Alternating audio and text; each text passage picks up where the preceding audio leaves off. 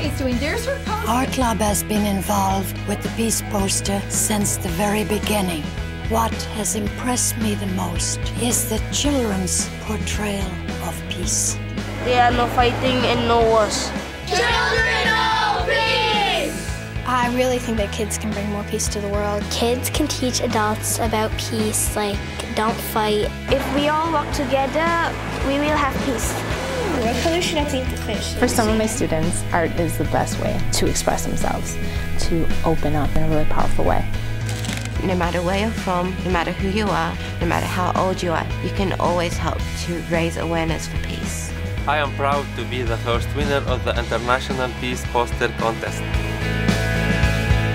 The children of today are the leaders of tomorrow, and if we can plant the seeds of peace into their hearts and minds now, we might well live in a world of peace in the future.